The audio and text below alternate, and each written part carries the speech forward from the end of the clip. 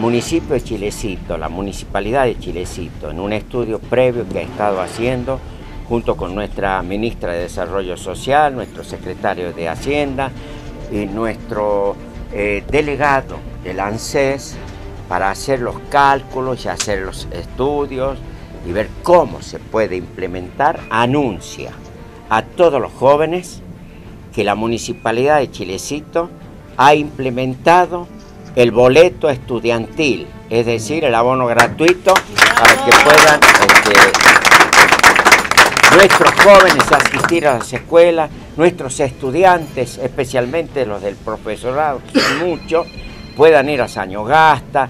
los que vienen de Vichigasta, de Nonogasta, los que tienen que trasladarse todos los días para estudiar en la universidad y en las distintas escuelas y profesorados de nuestro